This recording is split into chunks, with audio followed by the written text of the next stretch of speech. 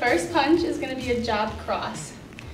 If you're a right-handed fighter, you're going to put your left foot in front. If you're a left-handed fighter, you're going to put your right foot in front.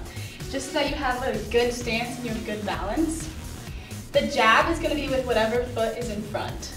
So if you have your left foot in front, you're going to punch with your left hand.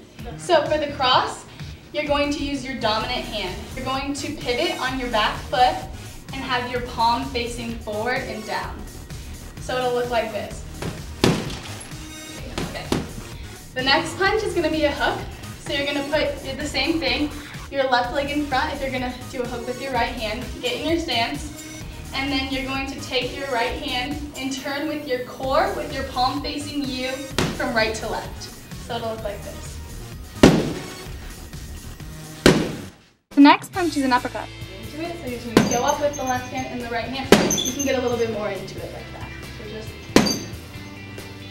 this kick is called a front kick.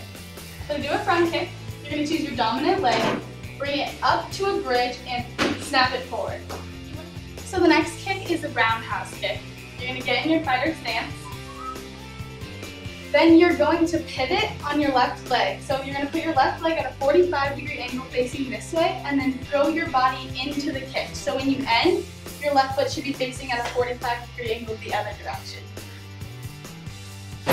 And end in your fighter stance. So now we're going to do a combination. It's going to be jab, cross, hook, hook, uppercut, uppercut.